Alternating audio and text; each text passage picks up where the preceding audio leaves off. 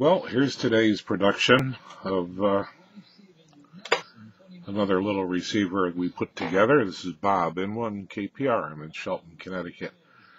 Today we're going to take a look at the WWV receiver that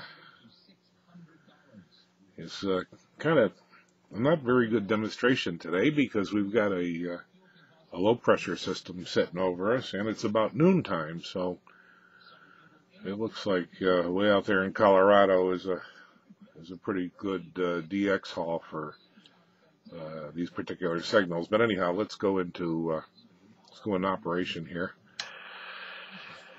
As you can see, we've pretty much got atmospheric noise coming in on the LED bar graph. This is a sort of an S meter.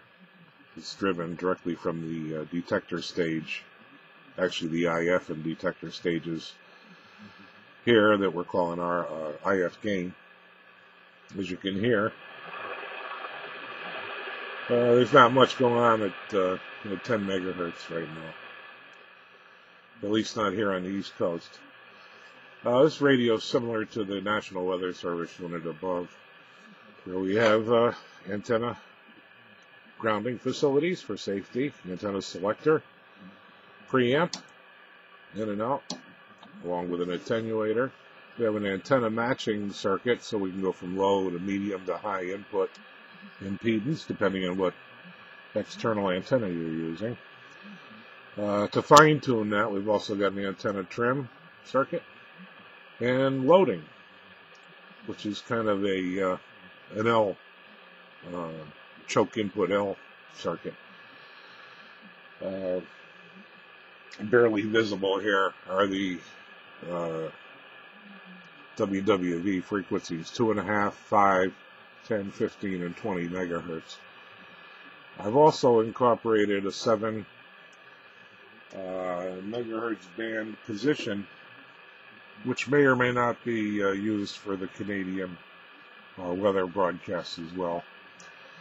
Here we can feed the radio, which is a super het as opposed to the PLL DDS weather radio above it. But we can feed this through the tuner or bypass it, depending on atmospheric conditions. We have a standby position, which just shuts down everything in the IF stages. The detector circuits can be enabled or inhibited, so that after you hear your broadcast, you can just shut it down, kind of mute the system, and but leave everything else set up. We have an HF filter that runs from about 3.5 or 4 kilohertz up to take hash and atmospheric noise out of the signal, or at least reduce them. The IF gain from the detector, the IF output into the detector, the AF gain, headphones, internal, external speaker, and power.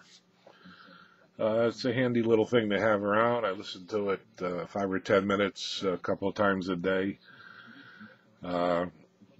just to make sure everything's in sync here, for no other reason. And it makes a nice companion to the weather receiver.